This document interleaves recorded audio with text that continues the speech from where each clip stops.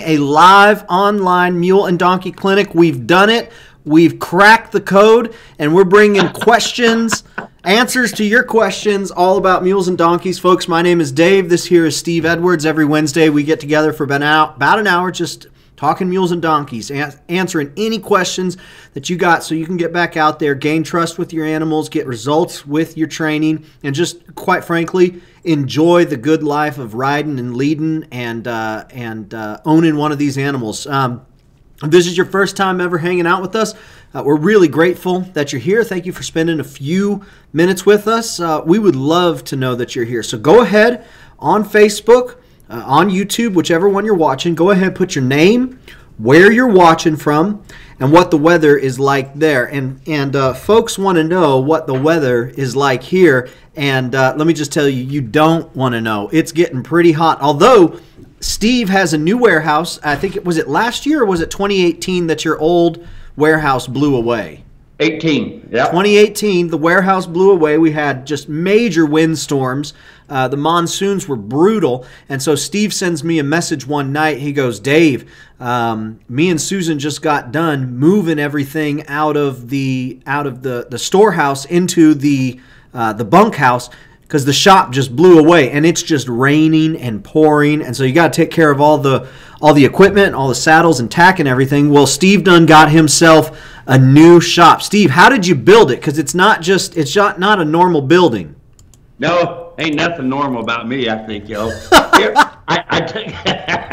When you ride mules, they used to call you half-assed, and I say I'm half-fast, you know. So anyway, I took these Connex boxes that are 40 foot long and 10 foot wide, and I put 4 of them together, and we cut out the inside walls so that we had walls and doors. I put a bathroom in it, and we sealed it all up. We even put insulation in it, and we put a little air conditioner in it. And I tell you, that is one nice building. And I don't have to worry about the storm blowing these Connex boxes away. We've got them bolted and welded them together. So now I've got a 40 by 40 building that holds all of my saddles in, and now I can put more saddles in. That's right. Yeah, which we've got some new saddles coming out. I just got a text. Then I talked to him too from Mark Miller from Virginia, and he bought one of those new ultralights. The all leather, 20 pounds. And he called me. He says, "Mr. Edwards, this is the prettiest saddle I've ever seen." You know? That's awesome. Well, a few weeks ago, so the reason why I brought up your shop is because I asked Steve. I said, "Are you enjoying the air conditioning?" Because the old warehouse didn't used to have air conditioning. This new one, he's got an office area there where it does have air conditioning. I says, "Are you enjoying it?" He goes, "Oh, no, I haven't even turned it on yet. It's so cool down there," which anytime you get out there on Queen Valley Mule Ranch, it's always a few degrees cooler out there than it is here in the city because, of course, you don't have the asphalt. You don't have all the buildings. You just get to feel the air, breeze on by, and it is wonderful. Steve, we got a lot of folks hanging out here with us today. Wow. We've got Joy hanging out with us from Queensland, Australia, and you know what that means? We have gone international, right? Oh yeah, where is it at? Where is it at? He's got a cowbell. What'd I do with it? Where's it? Hey Noah, grab me the cowbell real quick. If you don't have the cowbell, I'll get the cowbell for you. I got one. I bring the cowbell to you. Yeah, there we go. There we are. We've gone international there. Good to see you, Joy. D is watching. Hi, guys. Been enjoying this cooler riding weather here in Camp Verde. Burnett's watching. Burnett, Hillsboro, New Hampshire. Cool and cloudy. Good to have you here. Linda here. Linda, the mule servant, and Theo, the one-eyed. Where's the sweet, Linda? The sweet one-eyed mule from tornado warning weather in rural central Ohio. Stay safe there, Linda. Keep you and Theo safe. We've got Sharon and Steve watching. They say hello. Brenda's watching in South Jersey, hot and humid. Ginger's watching. Hi, it's hot and humid in the middle of Georgia today. I can just hear the humidity on her voice right there. Sharon's watching. She says, "Hey, Steve, looking good, young fella. Love my SE Steve Edwards trail light. upstate New York in prime riding time. We love hearing that. Red Eagles tuning in, 91 degrees and humid. Sarah K is watching South Dakota, sunny and 74. Let's see. Kimberly's watching from Gilbert. Kimberly, good to have you here out in my stomping grounds. All right. The way it works, like I said, put your name, where you're watching from, and what the weather's like. That's the first thing. Number 2 is ask any and every question you've got. I've got about 10 questions that I bring to every show, and then the rest of the questions are filled in by y'all, so put those in the comment section. And the third thing that we ask is that you share the broadcast. Just let somebody else know, just one other person. If you're on YouTube, grab the link at the very top or click the share button if you're on your phone and just send an email or a text message to your friend saying, hey, I think you'd enjoy this. And if you're on Facebook, just hit the shift and the @ key, or hit the @ symbol, when you're typing an email, steve@muleranch.com. Just do the @ symbol and type in their name, click their name, and then say, hey, you need to get over here and watch this. You're going to thank me later. Let them know. So let's get to our first question of the day. Red Eagle says, I know you have talked a lot about feed. Right now I feed a max 4 flakes of first cup per day. He also grazes some grass. I add 1 small handful of feed for selenium. He eats all hay. Do you think this is too much for him? Don't have a weight, but he's 47 inches high and healthy for now. What would you say? And he says he goes on work and walks daily with me for an hour. He also has half an acre to roam. What would you say there to Red Eagle and his better half, the mule caretaker? The mule caretaker. Well, I'm not sure how many pounds she's saying. She's talking about flakes of hay, so it could be a variety of things. So I'm not sure how many pounds. So a mule that size right there would probably have 6 to 8 pounds in the morning, 6 to 8 pounds in the evening with that 1 hour walk. And that 1 hour walk is that's enough to get them, to keep them exercise. It's better than sitting in the corrals, and then of course if they got that pasture and is walking around it, that helps too. But I always think about how many pounds it's going to be, and really, you really need to know what is in that feed, and that's a big thing I have to try to get across to people. Just because it's hay doesn't mean it's got the zinc it needs to have. It needs the vitamins A. She's doing good with the selenium, okay, because a lot of hay doesn't have the selenium, and the selenium helps the digestive system really good. So anyway, that's if she sounds like the right direction. Sounds like she's headed. Red Eagle sounds like he's headed in the right direction. Yes. Very good. Would you recommend having the grazing muzzle on them if you're going to let them out to pasture? Yes, absolutely. As a matter of fact, I've got a new grazing muzzle that we'll be shooting some pictures of this weekend when we do our videoing. Very good. Yeah, we were supposed to get down to Andrada Ranch a couple weeks ago. Wound up not being able to go. There were a couple things that came up, and so Steve and I are working on getting some time together to go out, do some new videos, taking a lot of the questions that y'all ask. Mule Riders Martingale get a lot of questions about that. So we're gonna do some good shooting, get you guys some good footage. Make sure you got some good things to do on YouTube here this summer. Let's see here. Next question. This is Sarah K. She wants to know who builds your saddles and your tack. I don't share that with anybody. Okay, that's the secret sauce right here's there. What we found, that a couple times years ago when I did share who did it, they kept calling the people to build saddles for them. And these saddles are made in America. They are my trees only. They are my design, but they are made in America. There you go. And Steve works with Rainsman for his bits, and all of the materials that we use, the beta, the leather, it's all top grade stuff. Steve uses the best stuff for his mules, and we transfer that over there to what we sell on the store. And we get questions all the time asking if we do sales or if there's discounts or anything like that. And the truth about it is, folks, is that we do our best to get the highest quality materials and offer them at the most affordable price. So there's good news and there's bad news. The bad news is we rarely ever have any types of sales, but that's because the good news is we've put everything at a price that allows us to keep the shop going, keep answering questions, keep staying in business, keep producing amazing tack, but low enough that it's accessible for just about anybody that needs to get it. So if you have any specific questions about how something works, Sarah, please let us know. But yeah, that's the rundown there of what we got going on. Myra is watching. G'day, Steve and Dave. 98 degrees here in Ojai, California. Summer is here. Yes, it is. So glad to have the tools you designed, Steve. I'm smiling just thinking about how well they are working for Grace and me. Thanks. If that don't wet your whistle, I don't know what will. Kimberly says, do I need to wait until my Wyatt is 1 year old, John Mule Colt, full grown, to buy his saddle? I've had people buy saddles before they even bought a mule. I have. I've had people buy the saddle after they've seen my demonstrations. Well, I'm looking for a mule, but now I got a saddle, so I'll find the mule. You know? That's right. You know, you can. That just depends on you. You can buy that saddle anytime.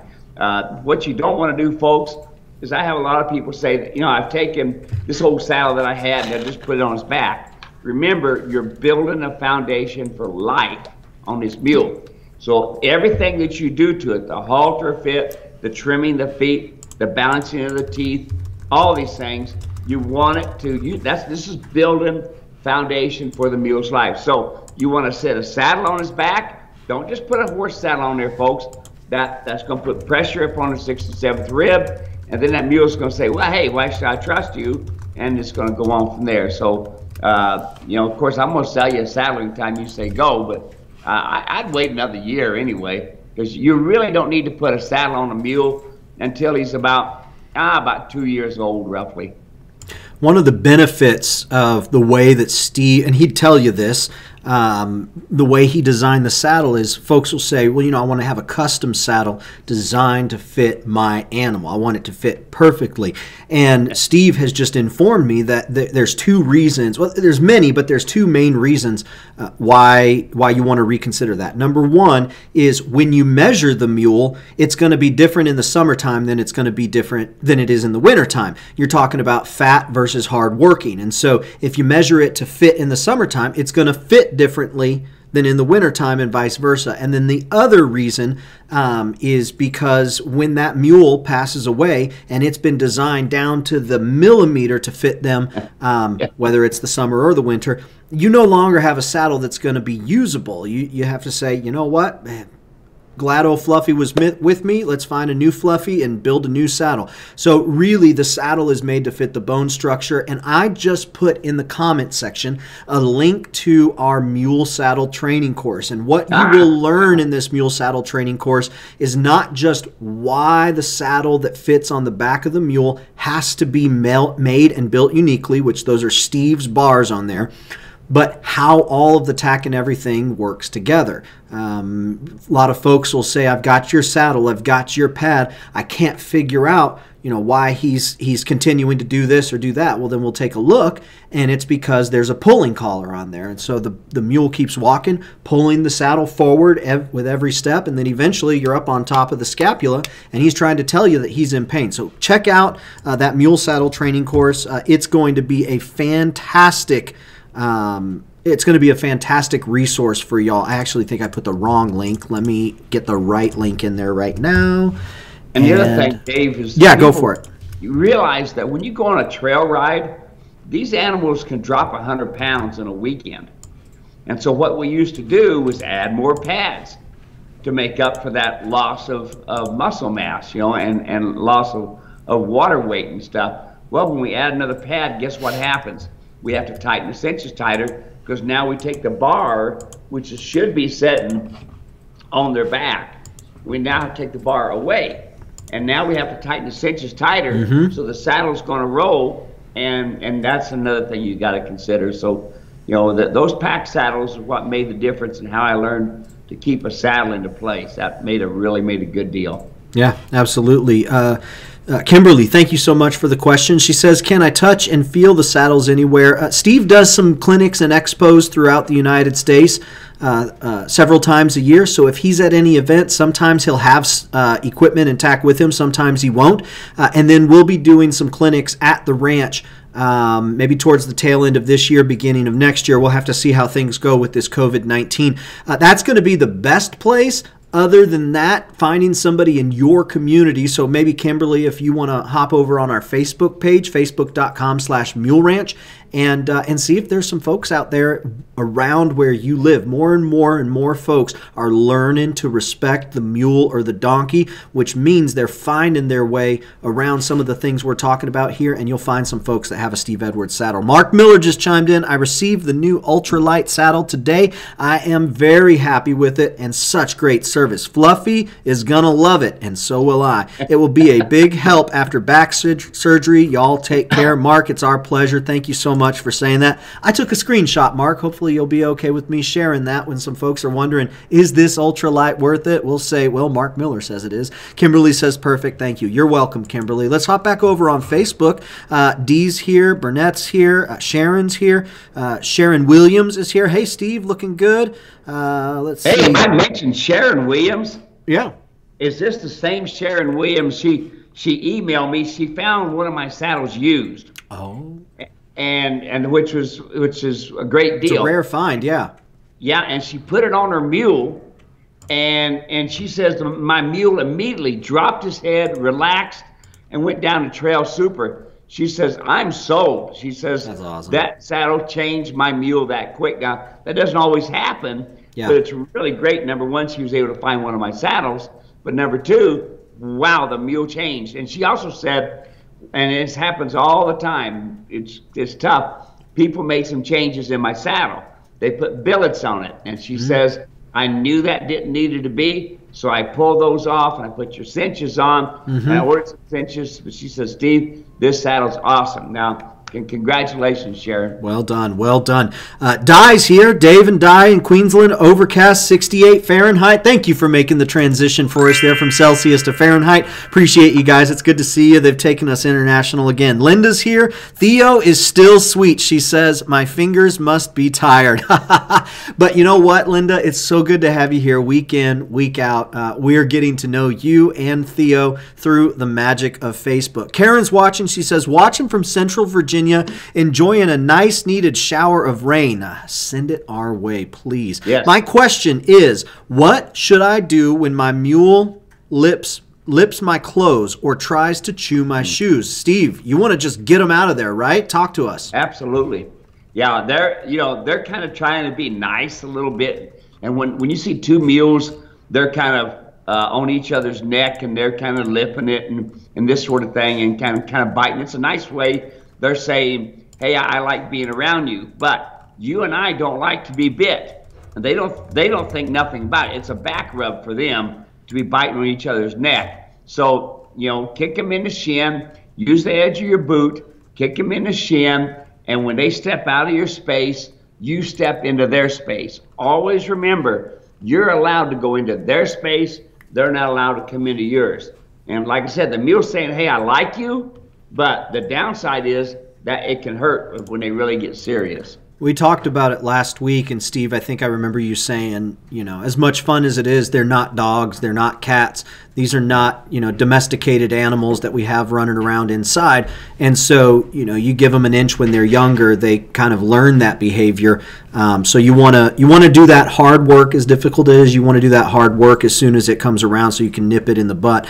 Neil's here, Neil and Abby from Peshtigo, Wisconsin, 70 degrees and raining. Send the rain to Arizona, please. Gary's here, Boudreaux from Louisiana, 85 degrees. You know what? He had some comments over on YouTube. Thanks for watching our videos on YouTube. Really appreciate you spending some time with us, Boudreaux. Let's see. Richard Matthews, Morden Chaplain. Steve, Richard is a staple here. He's coming in at the front end. A lot of times he comes in towards the tail end, so we're glad that you're here. Captain? Yeah, that's Captain Richard. Captain He's Richard. awesome. Rebecca's here. Hello, Steve and Dave. Very hot and humid here in North Carolina. Kathy's watching. Hi, Steve and Dave. It's Kathy from Cotati, California. Today's another hot day, 90 degrees. Linda says saddle builder equals family recipe. That's right. Thank you very much, Linda. Took the words right out of Steve's mouth. Nikki says another North Carolinian tuning in. Glad to have you here, Nikki. Doreen is, man, a lot of friends here. Doreen is here saying hello. Cowboy Ken from Connecticut's watching. Dan from East Texas, sunny in 88. Jessamy is watching from, northwestern Oregon, sunny in 76. And Alexia from Wisconsin is watching. Let's get to our next question. This one's about a McClellan saddle. We get a question about a McClellan saddle here every now and again. David wrote on YouTube, thank you for sharing your knowledge. I was wondering, how would a McClellan saddle work on a mule in your opinion? Both back, front, and back cinches are connected to the girth that sits quite central. Do you think it could be a good alternative choice? Okay, so your McClellan mule saddle has a brass horn. If it does not have a brass horn, it is not the McClellan mule saddle. Now, the McClellan mule saddle with a brass horn, they used a back cinch on it as well as the front cinch. Now, here's the downside, is that McClellan saddle was designed for a mule 60 years ago, 70 years ago. I don't know how old the saddle is, but you got to think about it. These new mules are different.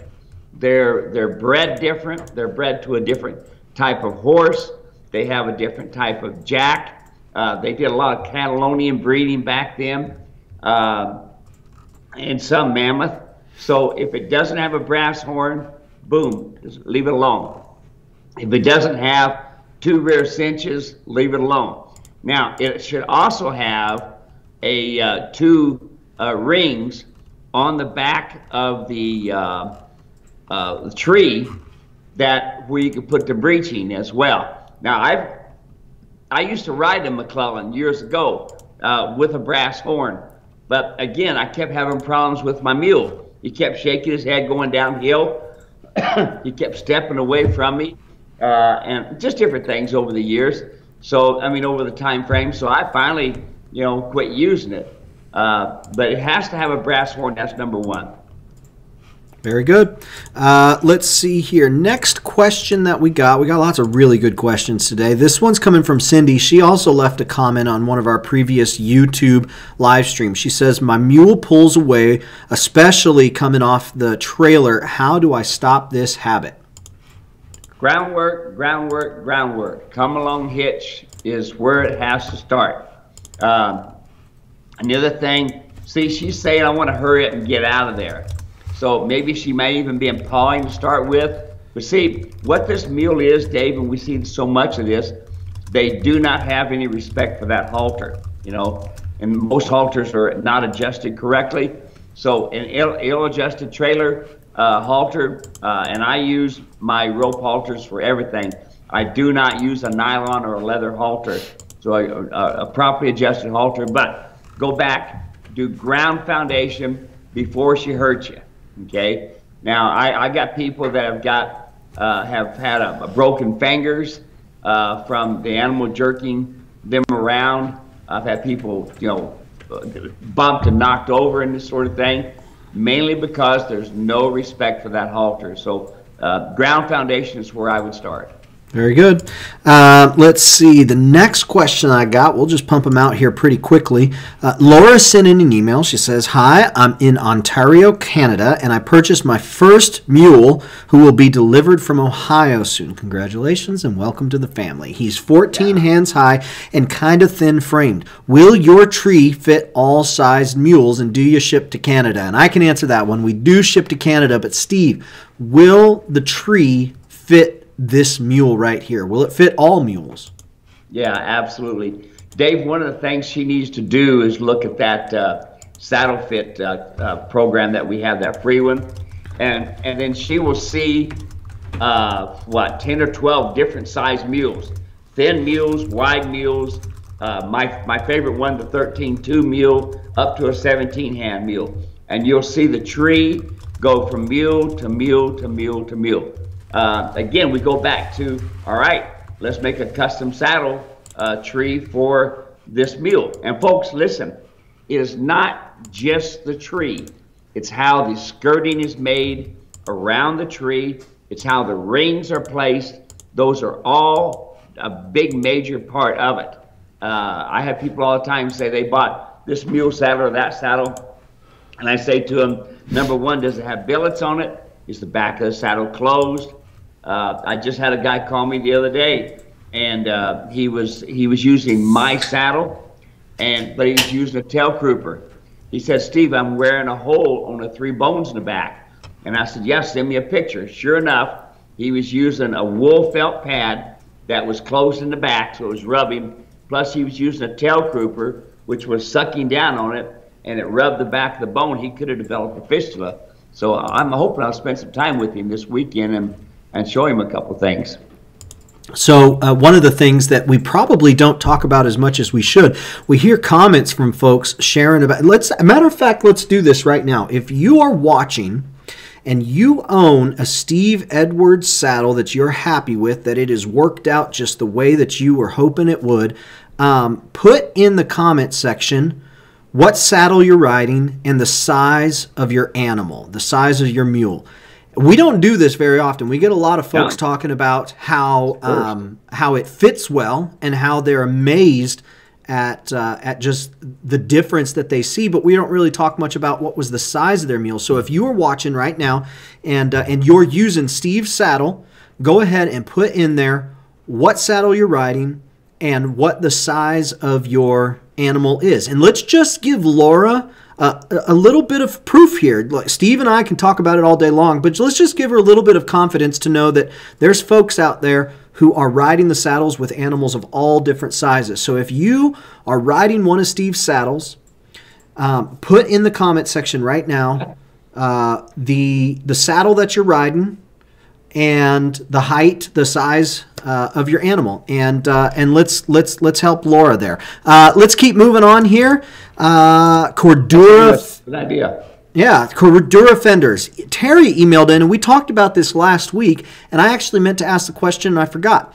I just bought a trail light saddle and was watching Steve talking about twisting the fenders to make the stirrups stay in the forward position.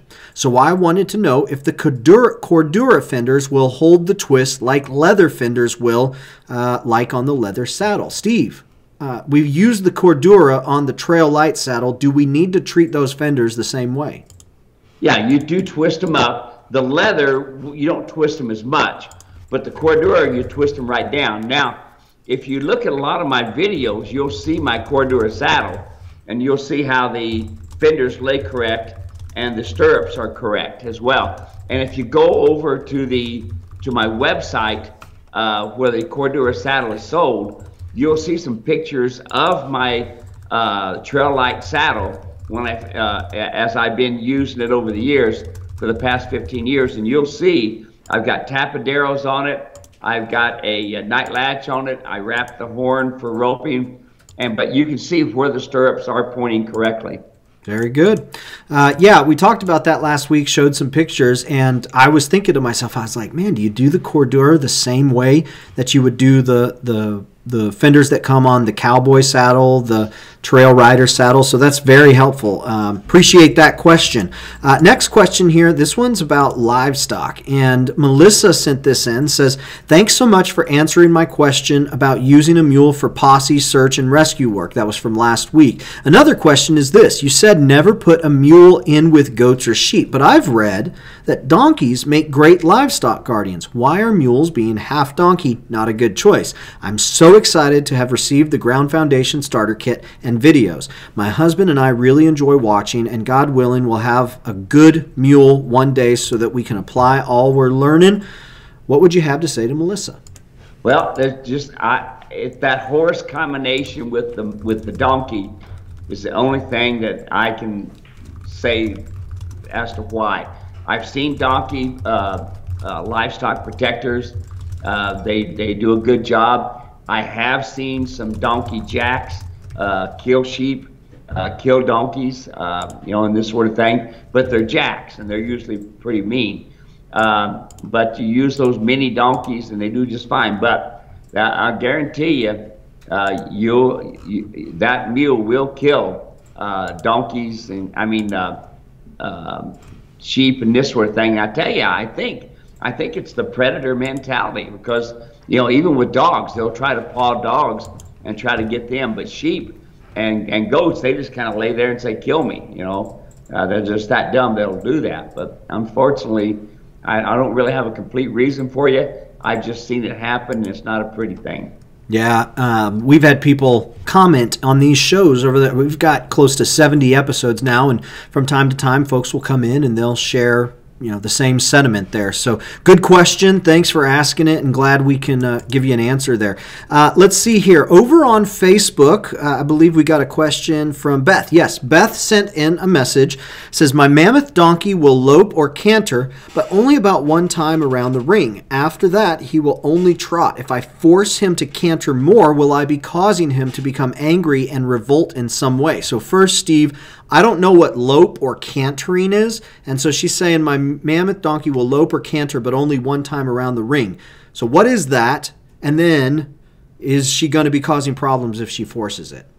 Okay, so what a canter is, it's when you're going on the proper lead, so you're going on the left lead, going out, and it's a very fast, best way to say it, it's a very fast walk, but it's very collected. The animal's back is rounded out, his head is balanced and framed up, and it's a really nice, very fast way for the animal to go, and it's very quick. So what you have to do is you've got to build the confidence of the donkey. Yes, when I first start my donkeys and cantering, I'll canter maybe a quarter circle, I'll stop, I'll get off, I'll loosen the cinches, I'll shake the saddle up and down, I'll give them a good scratch, I'll turn them, point them the opposite direction, I'll cinch things back up, and then I'll go another quarter circle, and then I'll get off, give them a scratch, loosen up the cinches, let them relax and this sort of thing, and and that's how I do it. So now, as I progress, I do a full circle, and when I do a full circle, I don't get off at the gate now. Don't do that. Get off separate place other than the gate, because if you get off at the gate, they think they're going out. So, and make sure you're loping big circles. Don't lope in a 60-foot round pen, because it's too tough on their tendons and this sort of thing. So lope out in the arena with a good area. But that's how I build their confidence, is I'll lope, and then I'll get off, and I'll loosen up the cinches. And I do it 3, 6, 9, 12. Same way as I do anything else, building a foundation. But also make sure you're using spurs, okay? And it's really important. And the other thing is this, don't try to make them stay in the circle. Lope on a loose reins, loose and quiet. You're gonna be riding in a snaffle bit. So that way you can balance and frame them out. And when they go to suck out and try to go toward the gate, you stop them, turn them, go across the circle, and start your circle again. So they're loping a nice circle, as long as they don't fade out. Usually they'll fade out in two places. One, where other animals are, two, toward the gate. And they'll fade out to those places. But what people tend to do is they tend to hold the inside rein and use the outside leg to make them keep staying in a circle. Don't do that. If you'll do that, if you pull on the inside rein and hit them with the outside leg, it'll make them run through their shoulder, and they already know how to run through their shoulder, but now they'll run faster. So what you do is you're loping your circle, you're loping nice little quiet lope, and all of a sudden you feel them sucking out, you stop them, pick up on the reins, direction and propulsion, take them across the center of the circle. In other words, you make that spot where they want to leak out, you make that uncomfortable for them. Very good. Thank you, Steve. Appreciate that. It's funny. Just as you started answering my question about Lope and Canner, Kathleen, who is the other half of Red Eagle, said, "Dave, getting those definitions in." Woo! So I said, "I got you, Kathleen. I got you." She wants to know everything she can, and I applaud that. Let's see here. Trace is watching. Hey guys, glad to be here from Lowood, Queensland, Australia. Flat battery in the UTE. So here I am, early for once, taking us international once again. We're glad you're here, Trace. Thanks for hanging out with us a little bit. Let's see. Kathleen says, "Howdy, boys. Red Eagle's other side." Speaking of the other side, he talked of feed. I'll speak of, well, poop.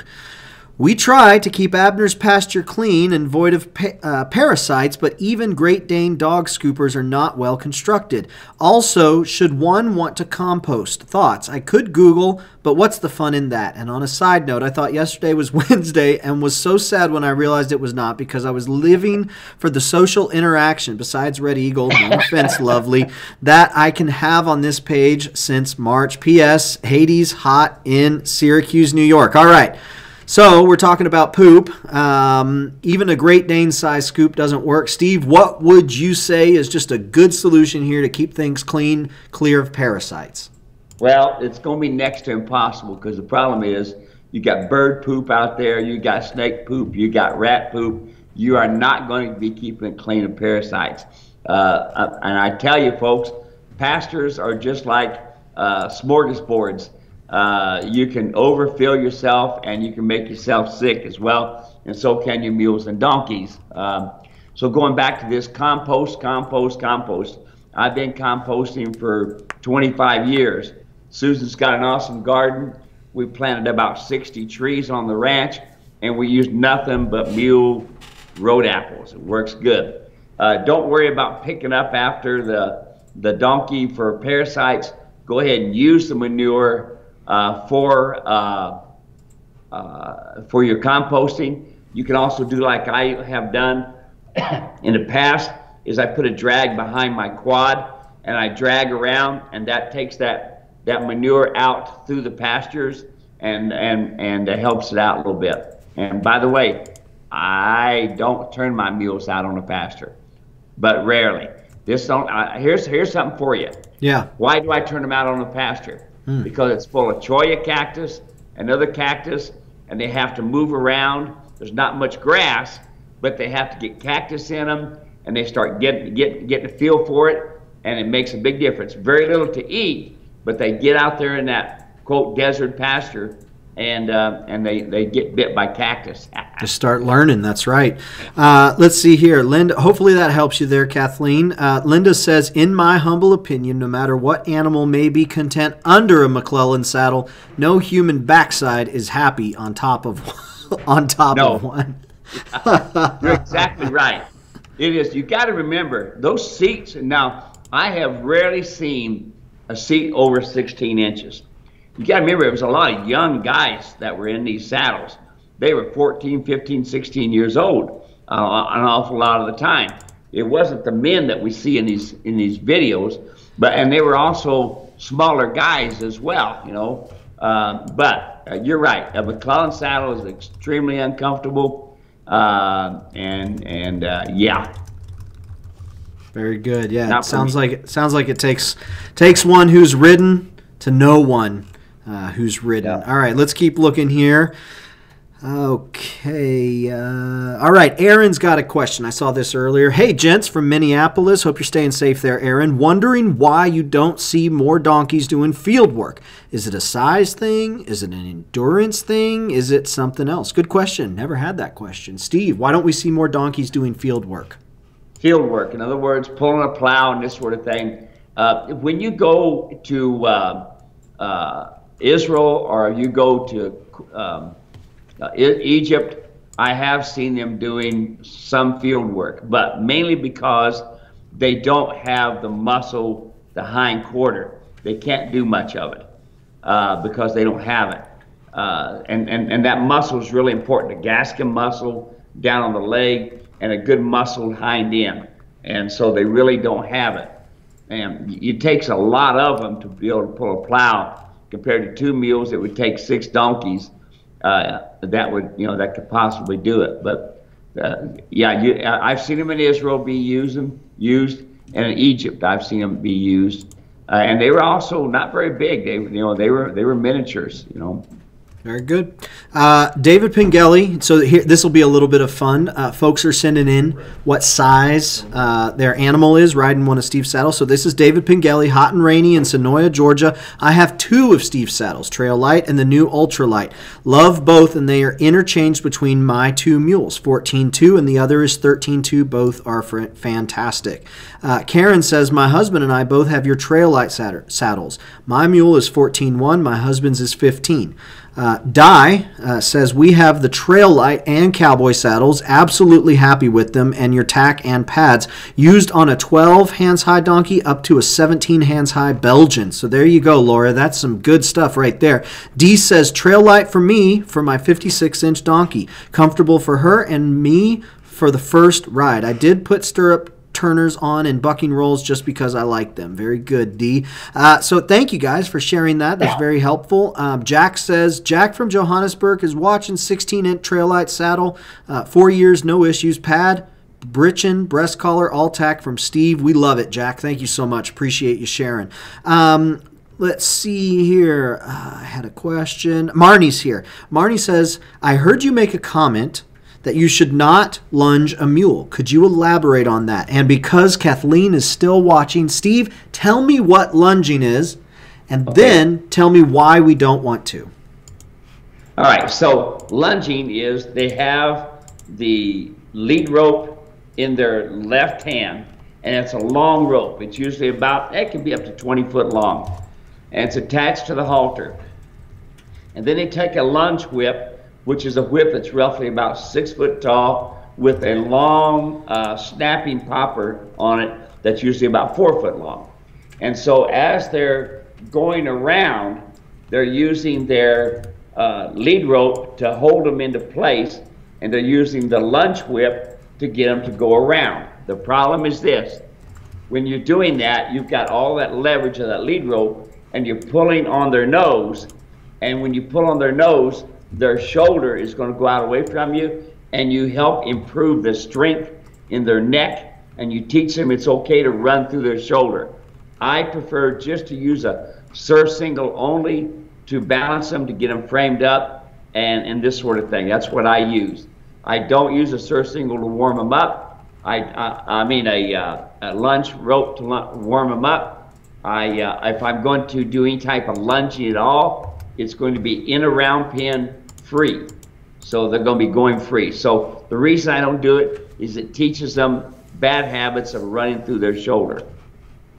One of the things that you'll hear Steve say a lot, especially if you're new to this, which, by the way, if this is your first time watching or first time in a long time, I want to just say welcome to all of our friends who watch week in and week out. We are so glad you're here. My name's Dave. This is Steve Edwards. Steve's been working with mules, cowboying all his life, working with mules since the early 80s and teaching folks how to just enjoy their mule and get results in their training since the early 90s. Every week we talk for about an hour about mules and donkeys, and there is a lot to talk about. One of the things that you'll hear Steve say a lot is that you may fix one problem with something you do, but down the line, may not be a week, may not be a month, may not be 6 months, maybe even more than a year, you will find that there are new problems, and the reason he knows is because he's experienced them. You fix one thing, but then 2, 3 new problems develop down the road, and you might even not know that they're connected to the one change that you made. So really where a lot of these preferences come from is not so much just preference, but it's, no, I'll tell you what happened time and time again. We made the change and it didn't happen anymore. So when we're talking about things like that, just differences in the way people might train, Steve's just going to share with you everything that he's learned from the mule, the donkey, and his experience owning one, and put those tools in your hands. Let's see here. Linda says, Linda, I have the Trail Light saddle, 15-inch. Theo is a 15.3 Mammoth quarter horse mule with very pointed withers. So thank you for sharing that, Linda. Appreciate it. Trey says, have a cowboy saddle for 2 of my mules, different sizes, 13.2 and 14. Wanted to get it right from the start. Very informative website on gear, especially from U.S. Aussies who live miles away. jealous of the U.S. residents who it would be so easy to order for. So thank you for that there, Trace. Appreciate that vote of confidence. Jessamy asked the question, I rescued a little Molly mule from a feed lot, and she is wild. Sounds like my 3-year-old Stevie. I've been working with her for the past couple of weeks using a come-along rope and using the ask, tell, demand method. Good for you, Jessamy. I have never trained a mule before. My question is, good for you getting out there and training and being bold and strong and making that jump. That's good. Good for you. I've never trained a mule before. My question is, how long or short should I keep my... Oh, good question. How long or short should I keep my sessions with her? She seems to be taking everything in like a sponge, and I want to keep the experience positive for the both of us. Such a good question. Steve, what would you say to Jessamy? Okay, number one, it's anytime you're building a foundation, it's going to be over a 6-month time frame, training 4 to 6 hours a week. That's all. Now, your training sessions should depend on what you're doing in your training. All right, so let's just say we're taking the mule and we're going to go over a tarp. The first time the mule comes, he's worried, his head's in the air, but he goes across the tarp. The second time the mule comes over, well, he's still kind of worried, but he goes over the tarp a little bit easier. The third time he goes over, the head's down, he's more relaxed, goes over the tarp, quit. You've done your 3 for the day. The problem is once we do something and he does it right, we do it a lot of times. Don't do that. Do it over a 3, 6, 9, 12 time frame. So on Monday, I'm going to do it 3 times. I'm going to go across the tarp. This is just an example. There's a lot of other training features. So on Wednesday, I'm going to go over that tarp, those 3, and he's going to go over it nice and quiet, comfortable. All right, I'm going to add 3 more. Now I've done 6. Now I'm done for that Wednesday. Now comes Friday, maybe Saturday. And I go over and I do those 6. He does it really smooth, really easy. Then I do 9 over it, okay? But don't keep going if they don't get it right and are nice and quiet. Always think about this. Head down, relaxed, eye quiet. If the head is elevated, they're tightening all 5 major neck muscles, and they're really uncomfortable about a situation. So there you go. That's a general thought. You can also, my ground communication video and kit, it'd be a wonderful tool for her. A lot of people, Dave, buy just the halter or just the come-along hitch, and really you need to have those stages. They need to see how I'm using that come-along, not just in a couple YouTube videos, but how I'm using it with another cowboy, a buckaroo, and how we're using it on kind of a bronchi mule. Yeah, all those tools work together, and in a lot of videos you'll see on YouTube, you'll see Steve progress from using the come-along rope to the rope halter, and then mule rider's martingale or bridle or whatever the case might be. But you'll see that progression, and then you'll see Steve go back all the way back to the come-along rope to begin doing some corrective work or some tune-ups. And then as soon as the mule demonstrates, hey, we're good on this, then he'll begin the progression all over again. So great question there, Jessamy. Love the thought that you've got. 1, getting out there and doing it on your own. Number 2, wanting to know how much to train. It's kind of a counterintuitive thing. Folks think, man, you got to get out there and you really got to bust your tail. The mules are just a lot different than a lot of other animals out there. And so good for you for asking. Marnie asks, what's your best recommendation to build the hindquarters on a mule, and how often? Why would I want to build the hindquarters? And I'm assuming that's the rear hip, the rear legs area. Why would I want to build that? We want to build that because that's your motor. That right there is what drives the mule forward. Head down, back rounded out, drives them forward. So my favorite thing is a surcingle. Put them in a surcingle. Folks, when their head is up, they're hollowing out their back, and they're pulling with their front end and moving off their back end. That's not building on the hindquarters. When their head is down, they're framed up, their nose is on the vertical, that makes them round out their back. That makes that hindquarters push. That's what strengthens them. Then, my other thing, my favorite thing is put them into a wagon. Man, put them into a wagon and driving a wagon, that really builds good hindquarters. And then the other thing is go up and down mountains. You know, spend a lot of time climbing up a mountain and down. But my favorite thing to do to start building them to it is put the rope halter on that's adjusted, put the surcingle on, put your breeching on, and hook the surcingle to the halter, and then turn them loose and let them drive themselves. Now, you can also do things like take that surcingle, and you can also tie some baling twine to it and put a 14-inch tire on the back and have them pull that tire and in that sand, and that does really good.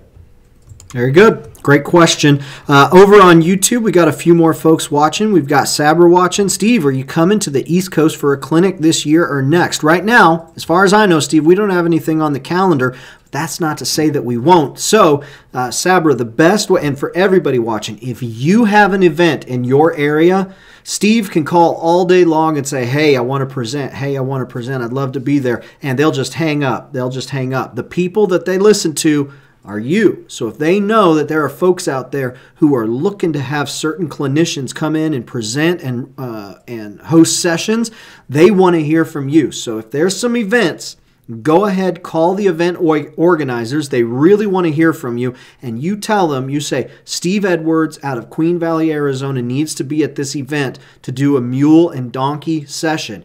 And we've gotten Steve into clinics before doing just that. Matter of fact, the Hoosier Festival, usually they never invite somebody to come back 2 years in a row. But because of y'all, Steve came back 2 years in a row because folks said, no, we need to have mules and donkeys represented. And they brought Steve back out for a second year in a row. So they really do listen to y'all. So Sabra and everybody else, if you've got an event and you want Steve to be a part of it, you need to call the event organizers, because one call from you does way more good than 10 calls from us. And that really is the truth. Mark Miller's watching, said ultra light and the cowboy on my 15 hands, both are fine crafted. Thank you, Mark. Appreciate that. David's watching from Port Angeles. David Cantors. Estrella, hi from Western Colorado. Good to have you here, Estrella. David says watching from Port Angeles, Washington. Cloudy and cool today. Very good. Sabra says South Carolina, scattered showers and 81 degrees. Sounds nice. Red Eagle says, hey, again, Abner is 620 pounds using heart girth method 59. He stands 47.5 high at withers, so just shy of 12 hands. What weight would be okay for riders riding him, and which saddle? Well, the trail light saddle is what really works great for a lot of folks, especially with donkeys. And then, you know, that size of a donkey, it just really depends on how much you're going to be riding him. If you're just going to be going out on a little simple 1 hour ride, you know, pretty flat ground, you can do just fine. I've seen some pretty good sized people sitting on those donkeys, and those donkeys do a good job. But let me tell you something about a donkey. If he feels that he can't do it, he'll lay down. They literally just lay down and say, nah, ain't gonna happen, no way in the world. I've seen that several times over in Egypt where donkeys were pulling carts and it was just too much weight, too much for them to do. They just laid right down.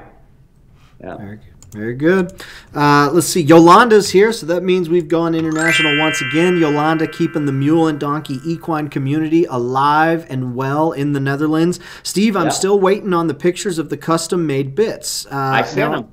Did you send them? All right. Yolanda, yes. Did you text them or email them or Facebook Messenger? I emailed them this morning. All right. And see, that was about 9 o'clock this morning. I sent her 2 pictures. All right. Hopefully those emails didn't get caught up in customs like some of the packages that USPS sends there. Let's hope those emails made it straight there. So Yolanda, we're glad that you're here. We'll keep chatting on the Facebook there.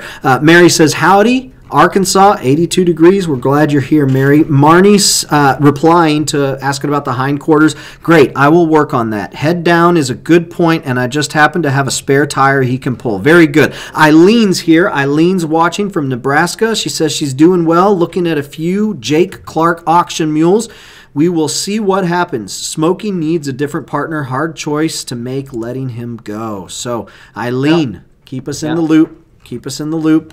Linda says, Eileen, consider this. All of you. Think about this.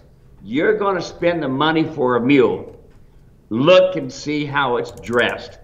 If that mule that you're looking at is, you're going to buy it, and you see that picture, there's no breeching, wait a minute, we got a problem. There's no rear cinch, wait a minute, we got a problem. Look and see where that saddle is. Look and see where that front cinch is. Dale Williamson out of Texas, he bought a mule and it got bucked off twice. And finally, he found a veterinarian that knew what he was doing and took a picture of the scapula, and the scapula had a piece, had a piece about this big that looked like cauliflower that was on that scapula. Folks, listen, if you're going to spend that kind of money on Jake Clark's sales, they got quality mules there and quality trainers and this sort of thing. They do. But I want you to think about this. Are they riding the animal right, or are they riding it like a horse? If there's no breeching on that animal, or if there's a crooper on that animal, consider you may be buying future problems. And always, always, everybody, taking to vet checks, especially on the scapula. Have them shoot pictures of that. What you don't see is when people take the saddles off and you see all these white marks around there, which you will see. But look at that. If this mule is truly been trained up to spar, he should, within a 10-foot circle, turn on the forehand, turn on the hindquarters, side pass. Within a 10-foot circle, pick up all 4 feet. Within a 10-foot circle, stand still and quiet while you've been brushing them, and this sort of thing. But remember, if that cinch is sitting up underneath the front legs, if there's no breeching on there, it's not going to be good physically for that mule. So, yes, very good, great points. And if there's ever you want Steve to take a look at a mule that you're looking at, just send him a text message. He'll tell you what he thinks. He'll give you all the information he can think of, and then he'll say, "Now you've got the information. Go ahead and take that for what it's worth."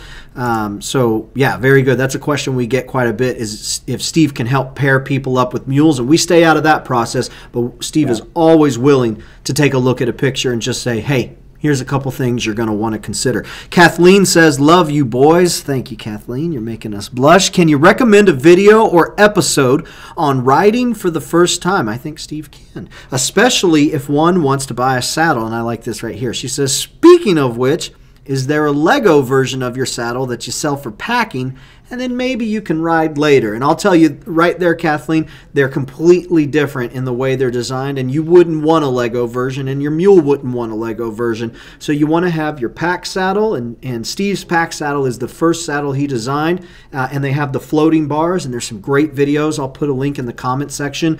You'll be amazed at just how simple and makes sense it is. And then you've got your second one for the riding saddle, and you want those to be different. But Steve, what would you recommend on somebody who's ready to do, who's wanting to look towards doing their first ride? Because if you don't have control on the ground, you don't have control in the saddle. So what would you want Kathleen to do to make sure that first ride is as much of a success as possible? Well, of course, ground communication is the very best. My video set of the cold starting, everybody there's 5 people. It's the first time they've ever ridden that particular mule. None of them are trainers. Most of them are pretty much beginner riders, and you'll see every one of them see the first rides all the way through. And I think we got a bonus video in there, a bonus video too, that we send in with some first riding techniques and this sort of thing. But you'll see in there, none of those mules, you'll see them not making mistakes. They just go right through the process, and everything works pretty good. Yeah, one of the things you're going to notice as you watch Steve's videos, and this is actually on purpose, this is intentional, is you're going to see the same thing taught. Each video is a different topic, but you're going to hear a lot of the same things taught from a different angle. So if we're talking about ground communication, you're going to hear ask, tell, demand.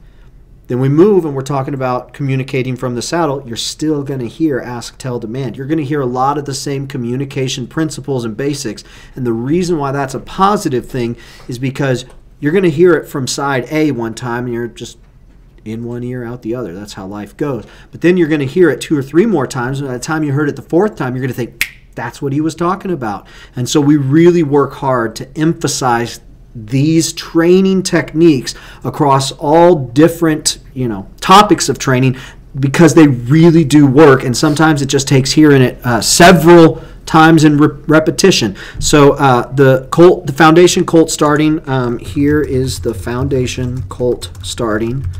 Really great videos. You can get those as DVDs, or you can get them as digital videos. The digital videos come right away. The DVDs come in a few days. But it's a really great set, and you'll really enjoy the content there, especially because it's such a wide variety of folks that are involved in the training here. Okay, let's hop back over. It's 4 o'clock. Let's try and get through the rest of these questions. Nina sent a message, says, my Jenny had a jack 6 weeks ago. Congratulations. He is so sweet, I'll bet. I've been training him to pick up his feet so that when the guy comes to trim their feet, he will be easy to do. I noticed a few ticks he has picked up under his belly and for legs, for the legs I've removed. I put gasoline to rub on them for easy removal. Is there anything I can get to keep the ticks away? We mow the field every now and then, keeping the weeds down, so that will help. What a darling he is. So friendly. He knows us now. Been bonding with him since he was born. Will he bray when he gets older? He hears Mama bray. So what would you say to Nina? Oh, yeah, he's definitely going to bray. You may get tired of it, too. Ticks are a bugger when you go back east. They're really a booger. I was trying to think, Dave, of the name of that product, and we need to get a hold of her, of that product that it's really good for flies and this sort of thing. And I've used WD-40 in the past, and I still do use it. I'll take and spray it on a cloth, and then I'll rub it on their bellies and stuff for the flies. But there's that one product that's all natural. I can't think the name of it. It starts with an S, it seems like. I need to find that, and we need to get in contact with her, because that stuff really worked well for a lot of my clients. What was that?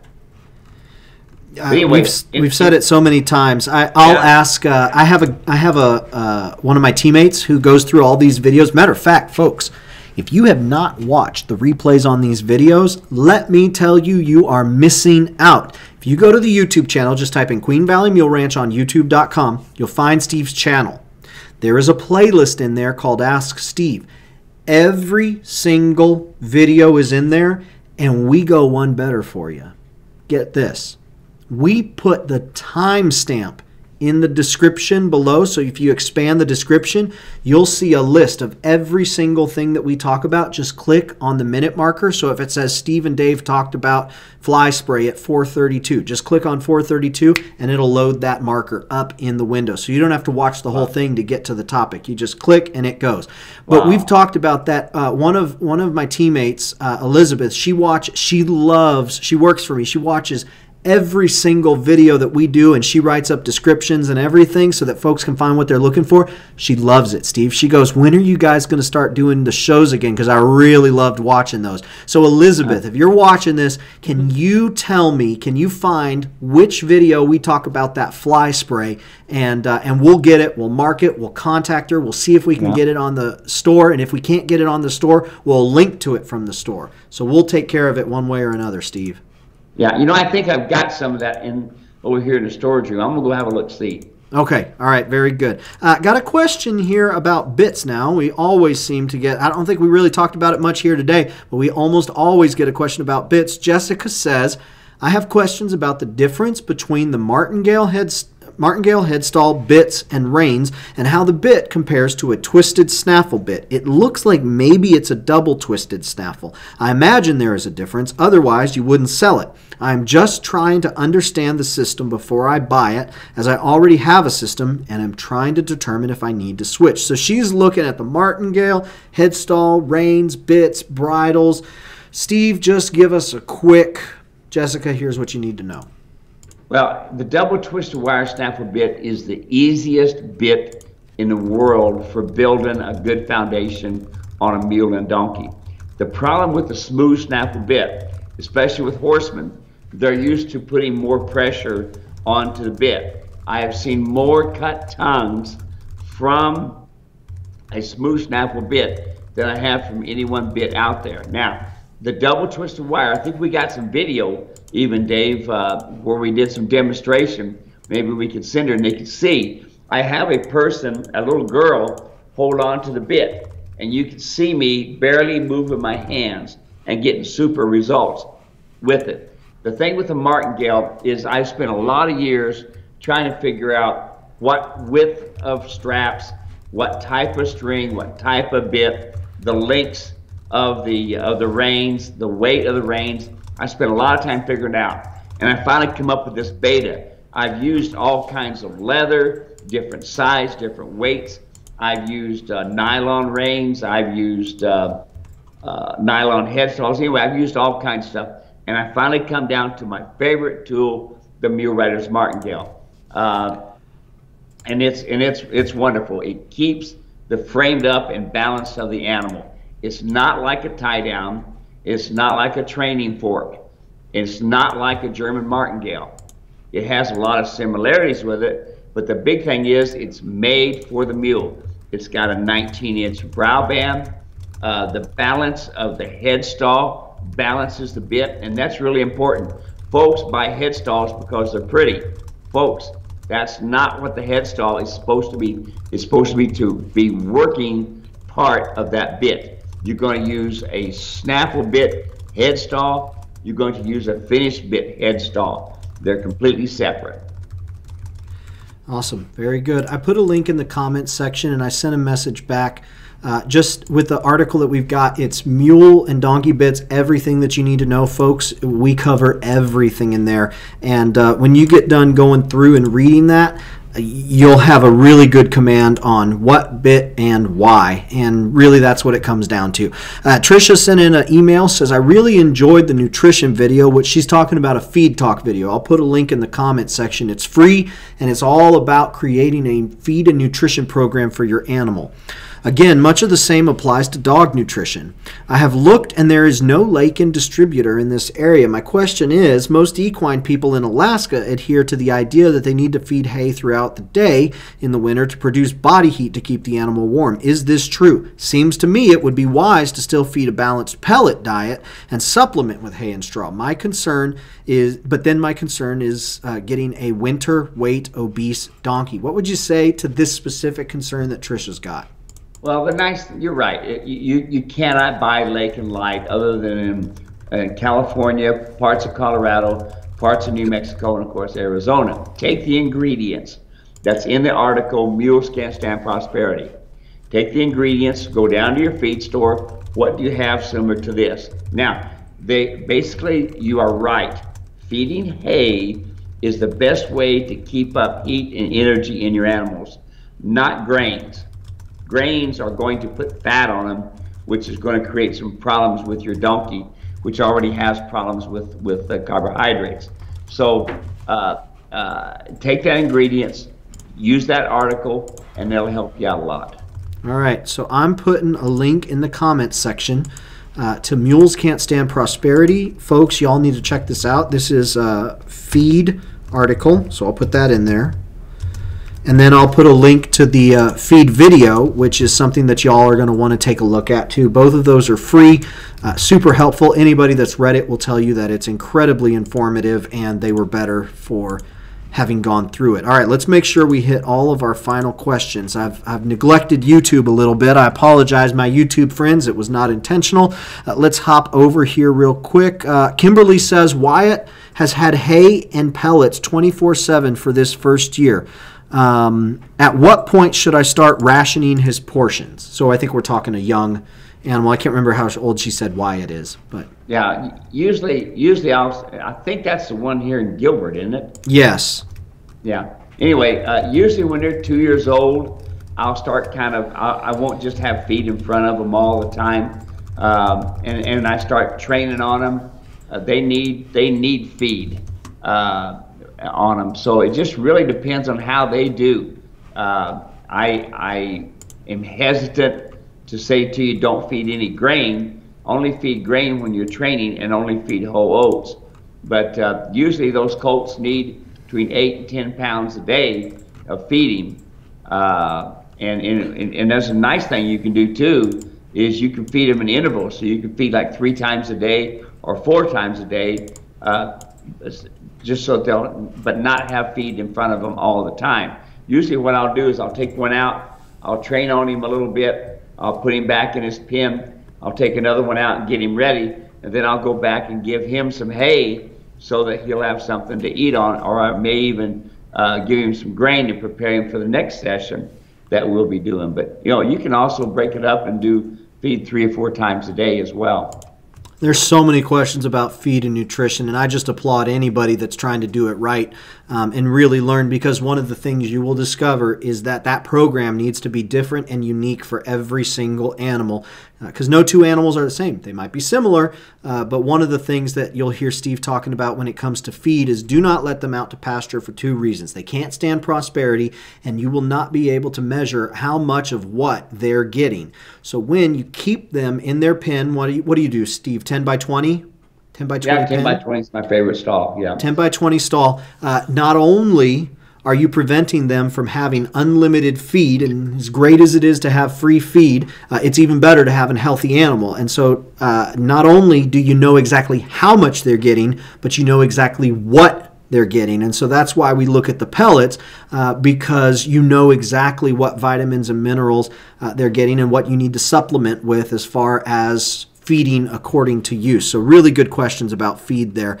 Red Eagle's asking about the ultralight. We are so close to having that online. Red Eagle, call Steve, 602-999-6853. He will give you all of the details exclusively for you and get you with everything that you need. And he just clarified, Abner's a mule and not a donkey. So thank you very much. Appreciate that.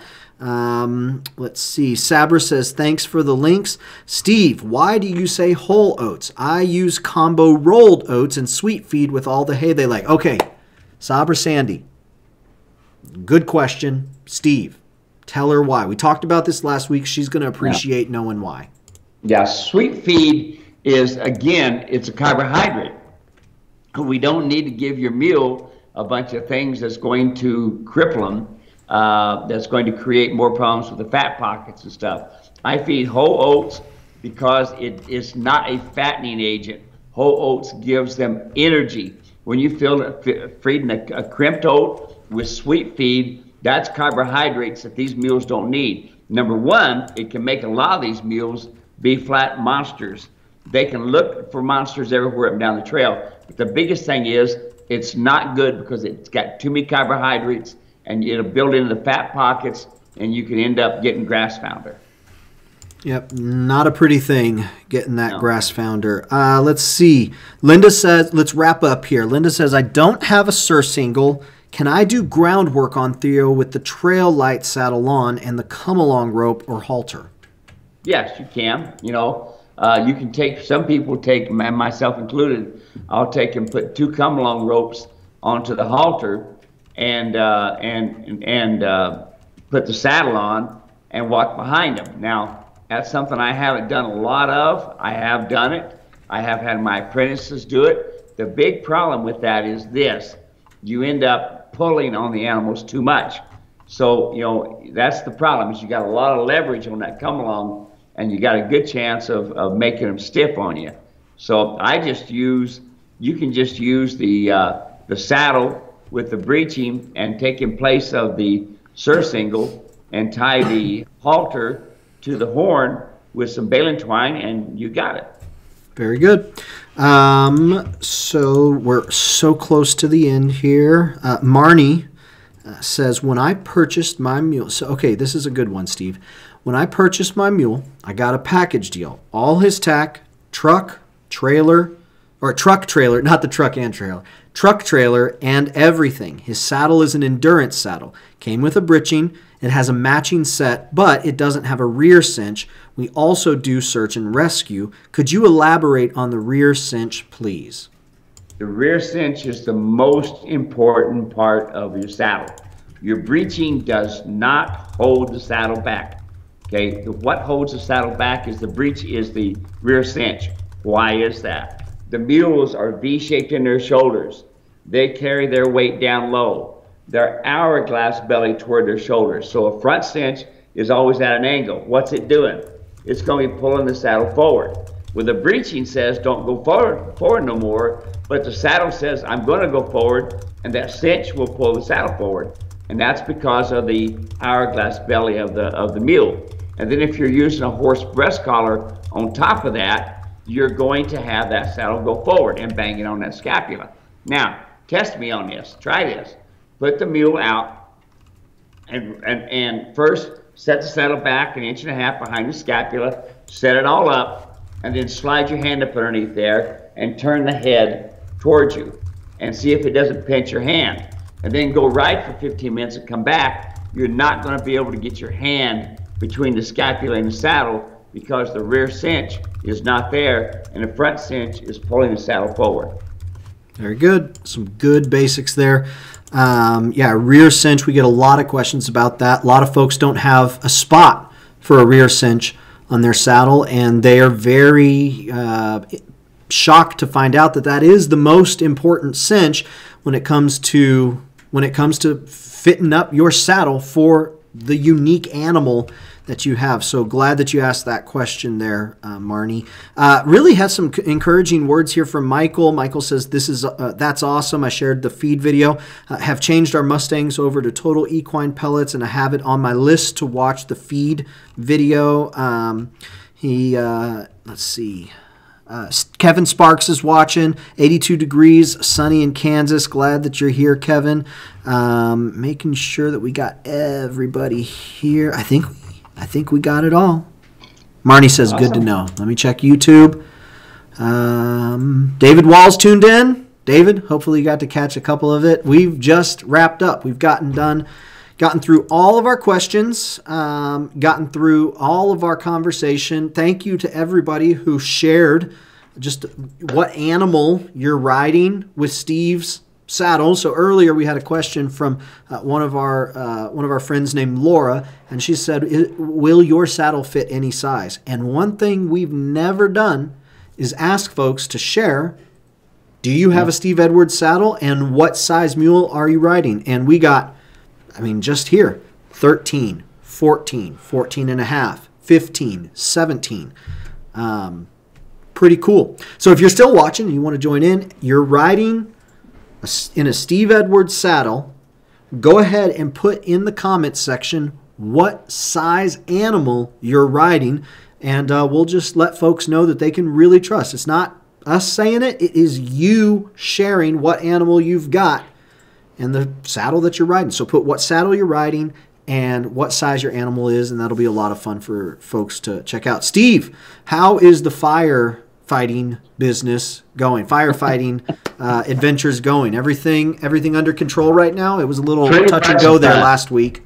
Yeah, pretty much done. We took all the equipment down yesterday. We took it down the station and we washed it and cleaned it and got ready for the next fire we're probably going to have. This is our fire season. It's up and coming.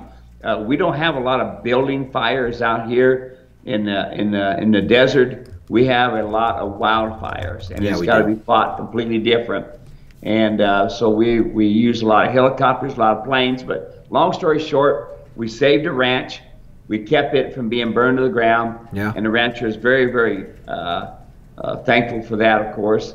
And it just happened to be right to the west of where we had our big fire last year. That was $25 million and almost 2.5 months. So we were able to get it nipped in the bud in 7 to 9 days. Lots of firefighters from all over Arizona, Flagstaff, from Tucson, from Mesa, from Payson. Hot shots come from everywhere, and it was something to see these big planes come down and dump. But we saved the ranch. We did burn off a lot of brush that needed to get burned, which was nice, and it was pretty incredible. But I appreciate all the thoughts and prayers of people that have called in, emailed, and texted, and this sort of thing. There's a sign down by the fire department of the locals, and they all got a big sign that says, "Thank you, brave firefighters, for being there for us." Cool. Yeah, it's great, Dave. Very cool. Yeah. Let's see here real quick. Kevin Sparks says a 16.3 Foxtrotter mule and Steve's 16-inch Packer saddle. And Jack says 15 hands high mule, slender build, Molly, about 850 pounds is the mule he's riding on with one of your saddles. So very cool there. Thank you, gentlemen. That's Appreciate great. that. Folks, Steve and I are planning on getting out to film some videos. Just a few of the videos that I've got on my list is some stuff about cinches. I've got some stuff about mule riders martingale. I've got some demonstrations I want Steve to show me about lunging, and if not lunging, then what do we do instead? And then lateral flexions, and if we're not going to do lateral flexions, what do we do instead? Made some notes from today, lope, canter. We'll get some good videos. We'll start loading them up on YouTube. We'll make sure that you guys are getting results when you get out there and train. And the only thing that we ask in return is that if you know somebody who's trying to get results too, send them our way. Send them to muleranch.com, and we will take care of them. We will make you proud to have sent them our way. Thanks, everybody, for watching this week. Really appreciate your time. We don't take it for granted, and we look forward to spending some time with you next week as well. Take care, everybody. See ya. Hey, thanks a lot, Dave. I appreciate your time, buddy. Yeah, thank you, Steve. Appreciate that. Bye-bye, everyone.